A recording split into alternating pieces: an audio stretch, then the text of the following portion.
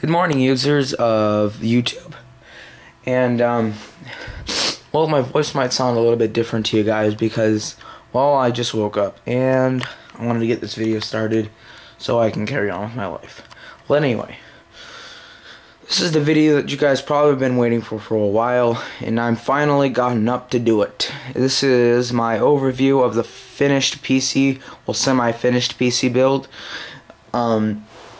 I'm just gonna go quickly kind of do an opening. I'll show you guys the internals, what everything does. Basically, it's like my before the build thing video, except everything's put together. Well, I don't know. I'm just a little tired, so I'm gonna have some issues talking or whatever. Ubiquitous tired people usually do or whatever. Alrighty, so moving on to the back. I should be starting with the front, but what the heck, it's me. So on the back we have, I'm just gonna start from the front. So on the front, we have the tray loading disk drive. It's my Asus OEM disk drive. These are the kind of disk drives you'd find in typical desktop computers. There's nothing special about them. I was going to go with Blu-ray, but I just decided, since I don't really use Blu-ray, and I don't know any other family members who do, what the heck, I'd just go with this, because we don't even have any Blu-ray discs anyway. We also have slits on the sides to allow air to come in. There's an intake behind this that's in the case, so, yeah. And there's the AMD Athlon 2 logo. I stuck that onto the front of the case because that's what my processor came with. Nothing else to see on the front. Oh, you probably guys are noticing that the 3.5-inch bay does not have a card reader in it. And yes, you're not crazy. Yeah, it's the case because it was broken. Yes, the card reader for some whatever reason stopped working, right? And it actually never really worked because when I turned the computer on, the power LED on the card reader wouldn't even turn on. The access light would instead. And when you would put a card in it, the access light would flash and then the card would be red and as the access light blink. So something was really wrong with the board, the whole card reader.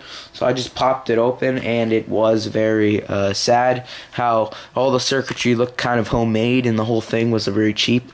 So I can understand how it fails so easily. But I digress. Moving on to the top, we have the power button, a reset switch, hard drive LED, microphone and headphone ports. Yes, I also tested everything to make sure it all worked. USB 2 and USB 3. Now, there's a lot of changed things in this video, or about this computer that I mentioned in the before the build video. There's a lot of changed stuff just to make it work right with this thing, so yeah, bear with me. Oh, and by the way, if you guys want to know what the feeling of this case is, just to feel what the rubber coating kind of feels like, and you just want to feel it for yourself, and if you have one of these pocket juice things, you'll know how it will feel, because the material used to make the outer coating of this feels almost like this kind of material. This one is just more solid, I guess, I don't know. But it is the same material, so if you have a pocket juice thing, go ahead and feel that, because that's kind of what it feels like. The case, this pocket juice thing feels like this case. So, if you guys want to know what this green coating feels like, either buy one of these and feel it, because these are like 10 bucks at the store. These are very cheap. They only last about an hour and a half, but it works for me. It works for powering my Raspberry Pi up, like when the power goes out or something. Alrighty, we're almost done. So opening the top, which you just pull the switch and then pull the switch off, because you need to pull it up with your finger, which is something that maybe could have been improved. Here we have yet another strange thing I kind of said about that it should have been different. So the fan right there is the dead silent fan with all of its glory. I really like these fans, they're very nice. And you might see this fan here. Well, the thing is, This fan came in with the computer case itself, so it was actually originally the exhaust fan. But I just decided to put it in on the top because, well, I'd have an extra 120 millimeter fan lying around. Why not put it in?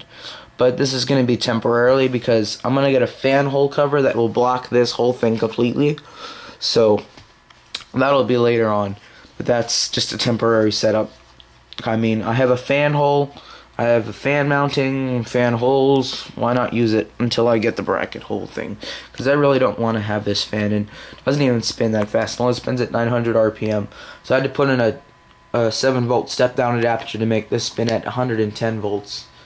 I'm sorry, 1100 volts. Sorry, 1100 RPM, and that spins at 900 RPM. So this is what happens when I do videos in the morning. Now, I'm only doing this because I just want to get it done. I have other stuff to do. So that is in that case. Now I'm going to push this computer away from me and we're going to open the side panel. I'm sorry, let's go through the back. Alrighty, here we have the other exhaust fan, the other dead silent. I had to go through some issues with this one. I actually mounted it on the wrong direction and I had the air blowing into the case rather than blowing out, so that was a little pain because I had to pull these guys out and it made me hurt my finger. It like pulled the skin up underneath because these rivets are rather thick and man, they were painful. Oh, by the way, the fan on the top, sometimes it rattles because it's hanging from the top of the case. So what I did to fix that was I put zip ties underneath the pole mounting thing, in between the fan and the metal mounting brackets in there, so to make it spin more quietly. And I don't really consider these dead silent when you hear them. I don't know if it's because just the sound of that and that fan on the top, these fans are making the noise much louder than it is, but either way I like the fans and they're very nice. They're very nice feel, build quality, and whatnots. So on the back we have, my camera can focus, two USB 2 port, 2 USB 2.0 ports, a PS2 keyboard / mouse port that can be equipped with either of those two. I use the keyboard for this port. A DVI connector. This is just DV. I think that's DVI. I'm not really sure. VGA, HDMI, USB 3, Gigabit Ethernet, another 2 USB 2 ports, line in, headphone, and microphone.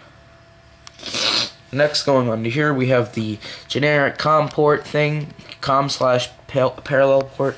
Problem with this is it's very loose in its hole, as you guys can see that. And the problem was, when I was pulling it inside, I must have ripped the ribbon cable attaching the DB9 port. I accidentally ripped the ribbon cable going into this. One of the ribbons for the pin header fell off. So what I did to fix it was I pulled out the original StarTech bracket thing. I was gonna use temporary in this case before that would come. So I bought that and I threw it on here, and then I put the other one and put it on the other bracket, the StarTech bracket thing. An empty slot, and then we have the Intel 7260 AC Wi-Fi card with dual antenna and Bluetooth, and we have a FireWire cord. Another thing that I did not mention at all, and I'll tell you guys why in a moment. Right here we have a little vent for the 2.5-inch drives. As you can see the media drive right there sitting in its fun hole, I guess. And the power supply, which is off because I pulled the case from where it was. Alrighty, so I'll tell you guys why there's a FireWire card rather than a dial-up modem. Problem was the dial-up modem did not work with the Ubuntu operating system at all. It only worked with Windows. And when I could get it to work in Windows, it worked pretty well. The problem is it just didn't work at all in Ubuntu. So there's no point to keep the modem in there, especially because I actually do have a serial modem right up there, and there's a serial port right here. So unfortunately, I guess I'm just going to have to stick with the serial modem, unless if I can find a modem that is a dial-up based modem. I'm sorry, a modem that is compatible with Linux, then I could use that. But the FireWire card I actually had already. It was into my Floater 72 computer, and I just pulled that out to see if it would work in Ubuntu, and it does. I have a CD drive, a FireWire based CD drive, CD burner, sorry, in this thing right here. I have that. It's an Omega CDRW burner, and it works pretty well with this, so I thought maybe that might become of use someday. And then where's the, people say this is pretty useless reservoir, I guess you call it reservoir, or water cooling thingies. Alrighty, so let's go on the inside. I don't want to pull any of these panels off because, oh, I'm too tired to, quite honestly. Now inside it might be kind of a mess. I don't know. Could be. I don't know. I don't really know what to call it. I don't think it's really that bad. Okay. So there's the inside. Yay. Okay. Let me get my flashlight so you guys can see, because it's not really that bright in here.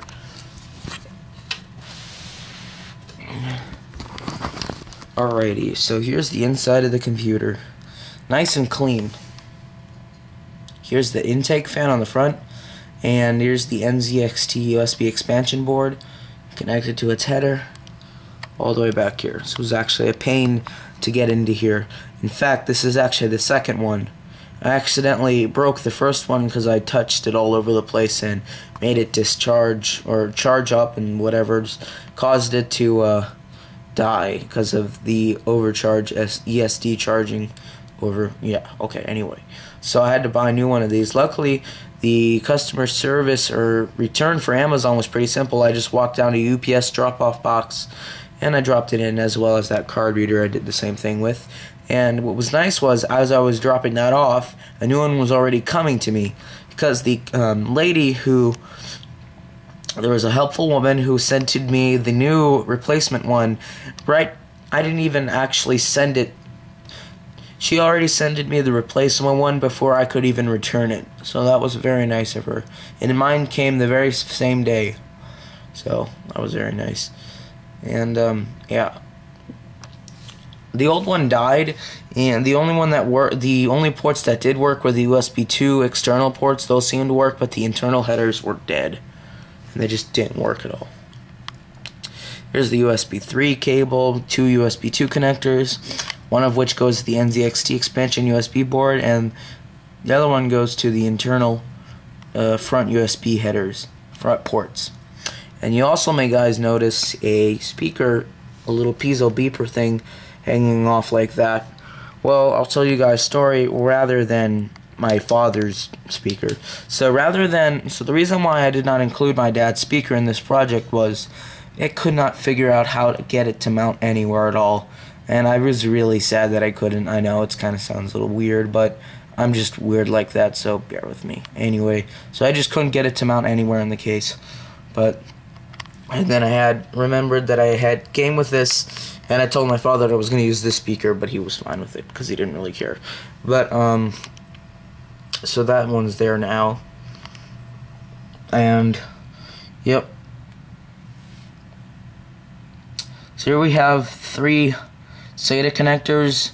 One goes to the right-angled one in the back goes to the DVD burner, and the one in the front that is light blue goes to this 1 terabyte Western Digital hard drive, and the black and dark blue cable goes to the Hitachi Desk Star at the bottom of it. And there's an IDE for the IDE cable for the 2.5-inch laptop drive, which is buried in this computer. There is this Corsair CX 500M power supply. And there's the front panel audio jacks. As you can see, I carefully hidden, as you say, the whole cable in between the case and stuff. And there's the RAM module back there. And there's the cooler, which works pretty good too. PWM works fantastically. And what's nice is the CPU usually runs at about 30 degrees centigrade, which I punched that in my calculator, and that converts to about 87 degrees Fahrenheit, which I think is pretty freaking awesome. So this thing really does keep that CPU cool. And it's not really that powerful of a CPU anyway. So here's the cards. There's the FireWire card, and there's the IDE and parallel bracket mounted back over here in the front. And then we have that empty slot that is no use as of now. And there's the Intel wireless adapter with its Bluetooth thingy zip tied to that grill thing, and then kind of hidden across the top into that header. There's the wire. Alrighty. Ow. Alrighty. I think that is that side. Now I'm going to show you guys the other side. I just want to show you how complicated wire management was in this. Especially with this kind of power supply, which they don't really give you. They only give you 4 kinds of removable plugs. So I'm going to set my camera down for now, and I'm going to go ahead and rotate the computer. You guys can see the other side.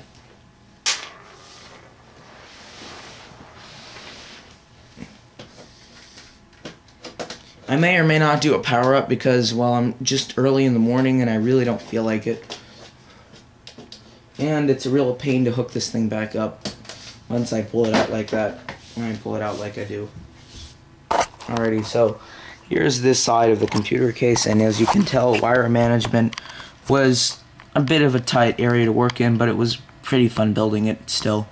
So I had to use one of the SATA connectors because SATA power connectors because that drive that was sitting up there was so out of place compared to everything else, so I had to kind of zip tie everything all together just to get that one SATA connector up there, which was kind of a pain. I wish that Corsair just gave me 2 of them to work with. It would have been a lot easier. Like two SATA power connector thingies. I did have one that's using that for the drives down there, but I wish they gave me another set of those. And I also have the ATX power connector that's kind of mounted all strangely to the front of the case. Thankfully, the intake is not killing it at all with its blades, but I think it's mounted pretty nicely. There's the CPU power plug. I like how I was able to tuck everything behind stuff. And there's the fan. There's the connector, power connector going into it, and through the cable mesh there it is plugged into the computer. Which is not a PWM fan, by the way. It just stays at the constant speed. But you can turn it off, I think. You can turn the power going to it off. Here is the CPU cooler, the Cooler Hyper 212 Evo by Cooler Master T. Yeah. I zip tied the power cable for it because I didn't need so much leg room because, well, the power connector is pretty much right underneath of it. And applying the whole bracket itself was pretty hard. And, well, not hard, but it had some limitations in the case, which I will show you right now. So, unfortunately, the board does kind of bend a little bit because the mounting bracket for this CPU cooler, the Intel mounting side is kind of preventing it from mounting just cleanly down on the board, and it's causing it to bend up because of those stinking Intel brackets that are so very low to the thing. What they could have done to make this better was they could have made it a little bit shorter in height rather than so long because it's having some issues with this. But if I kept the screws not tight but a little bit, like, gave the screws some leg room to work with, I think it'll be fine for future. I could just trim off the Intel side since I'm not going to be using an Intel board anytime soon, or an Intel processor. I could just trim off the Intel sides with like a metal cutter, and that would work. But the problem is this computer motherboard is so heavily mounted in its case, I would be an issue pulling it out. There is the 8 gig RAM stick, and there's the USB 3 and USB 2 cables going through their hole down here. So right here we have a power cable that is zip tied together like this. It's a Molex power connector. It's also connected to the power supply. We have one connector that's going to the intake. There's one in the back that's going to that NZXT USB expansion board, but you can't see it because it's kind of very far in.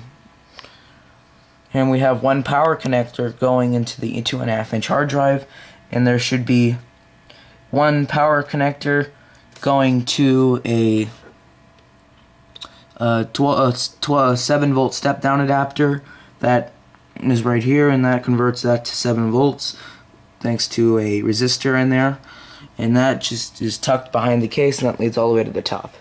And we also have inside the fan for the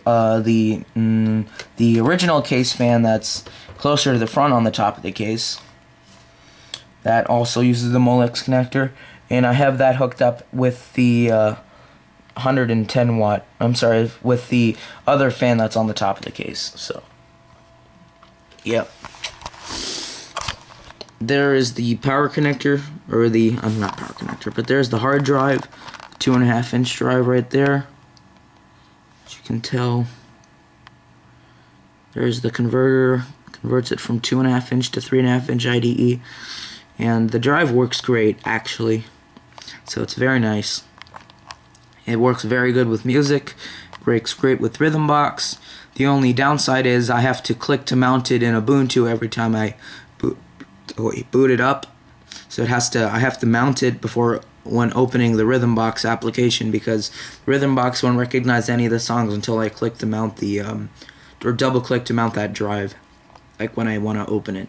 But that's not very concerning to me. Yes, I can always fix it with like a setting or two, but I don't really mind. So when I get the fan hole cover for the top, I am going to remove that 7-volt step-down adapter and just hook it up directly again. I'm just only doing this to be like somewhat leveled with the other fan next to it. And the reason, yeah. So instead of having So another thing that I'm also changing is, instead of rather having fan filters for the exhaust fans, I decided to put a big fan filter for the intake fan. And I don't have that yet, but it's actually a good idea to do that, because since all the air comes in through the front of the case, and that causes dust to enter into the computer, it's best to have a fan filter for it, because there is pretty much no point to have a fan filter for these exhaust fans, because your computer technology inside will not be protected. Pretty much the only reason that I would get fan filters for it is just to protect the fans, to keep them dust free, but I don't really need fan filters for them. So it's just best to get one big dust filter for the intake, which is a lot cheaper actually, because I'm only buying one and no other ones to buy. That's it. So yeah. Alrighty, so that is it, and I'm only awaiting purchases for the return for this guy to come back, the card reader, and the fan hole cover for the exhaust on the top, and I also want to get that windowed side panel and some LED lighting in here, because it'd be kind of cool looking, especially because the fans do light up too, so that windowed side panel would be very nice. So I'm going to buy that someday, so yeah. So alright people, this is the insides of my PC build, and a couple of more notes to say before ending the video. I also want to say that rather with going Windows 7, I am going back with Windows XP on that operating system on that disk right there.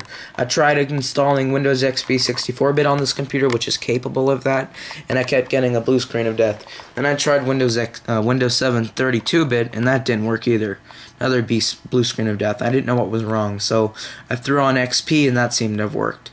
And that took a couple of installations too, but it only took one installation to install Ubuntu.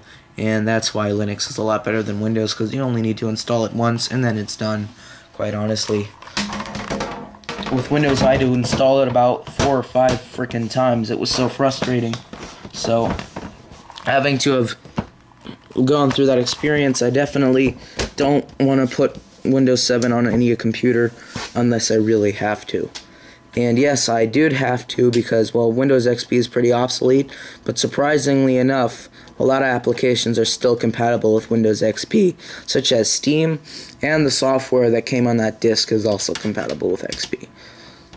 So, unfortunately, the XP version I have is 32-bit rather than the 64-bit version because, well, not because, but because that's the case, it actually causes issues with the whole installation because it will not recognize the full 8 gigs of RAM that I put into the computer. So, yeah. And another reason why I made this video is because since I'm going into the computer anyway, I needed to fix the mounting screws for the wireless card to make it work. Well, not work, but make it stay in there because it's kind of loose and I need to tighten it down. Alrighty, people, thank you for watching my final build and more parts to come, of course. Thank you for watching, and I'll see you in the next video, I guess, where I'll unbox maybe the fan filter for the intake or a fan hole cover or whatever it will be in the future. But thank you for watching, and I'll see you in the next one, and leave a comment below if you have one.